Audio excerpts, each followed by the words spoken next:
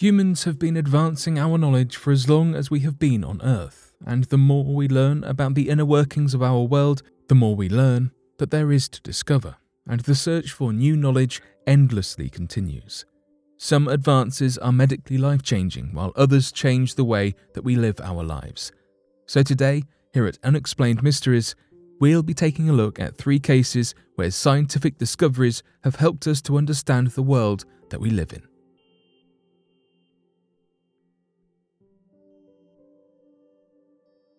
Google AIs have learned to become highly aggressive in stressful situations.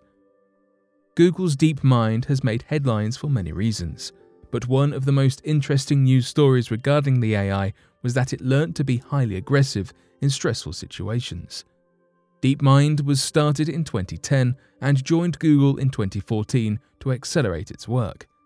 DeepMind notes its recent progress, stating that our programs have learned to diagnose eye diseases as effectively as the world's top doctors, to save 30% of the energy used to keep data centers cool, and to predict the complex 3D shapes of proteins which could one day transform how drugs are invented. In 2017, researchers were testing the willingness of Google's AI to cooperate with others. They revealed that when DeepMind feels that it is about to lose, it opts for highly aggressive strategies. The Google researchers used multiple self-interested learning agents in a fruit-gathering game. In a scenario where resources were plentiful, the agents cooperated. However, when the resources were scarce, aggressive tactics emerged to knock each other out of the game to steal all the apples. DeepMind agents used lasers to tag its opponent to remove them from the game, allowing the first agent to gather more apples. The smaller DeepMind networks opted for more cooperative strategies in the game, compared with the larger, complex networks where the AI was reported more willing to sabotage its opponent to win the game. DeepMind was also tested in a second game called Wolfpack. This game encouraged cooperation through a reward for all players or wolves within the capture radius. This differed from the fruit-gathering game, which removing a player with a laser did not give either player a reward, just more time for one player on the board to collect apples.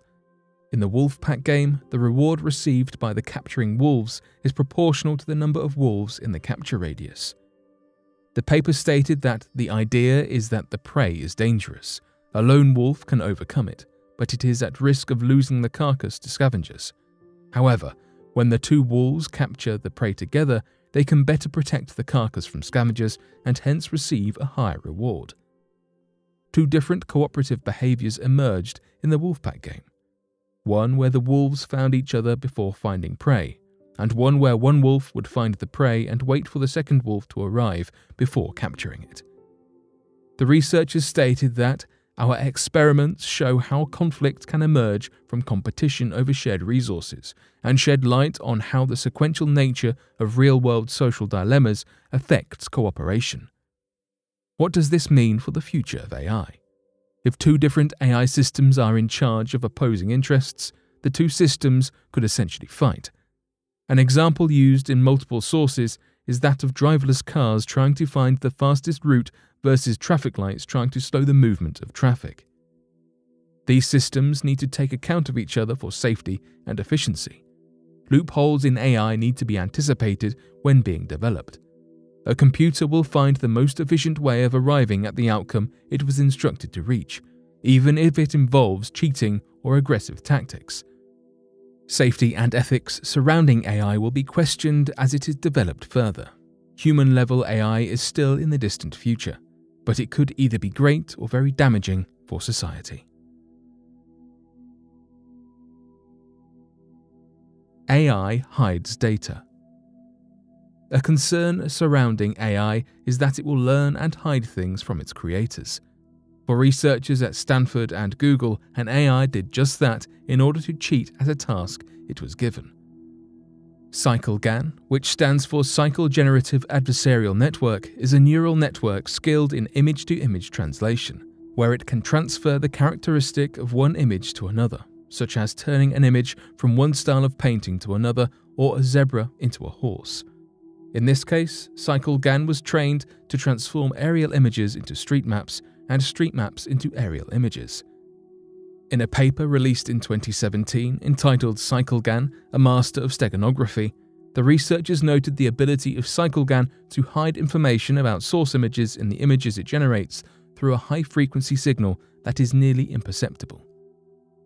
The title of the paper alludes to its image hiding capabilities. Steganography is the technique of hiding data within a file or message to avoid detection. It was noticed because the system started performing too well and added items such as skylights and exhaust vents into aerial images transformed from street maps that were devoid of this information. Rather than interpret features of each type of map and match it to the correct features of the other map, it encoded data that it could just use the original aerial photo to recreate it instead of creating a new aerial image from the street map. While on the surface it appears that the AI is highly intelligent and can fool humans, it actually highlights how a neural network can currently be fooled itself. CycleGAN, in this instance, is vulnerable to adversarial attacks. This is where small amounts of data are hidden in an image or dataset that will lead to an AI producing an output image of the attacker's choosing.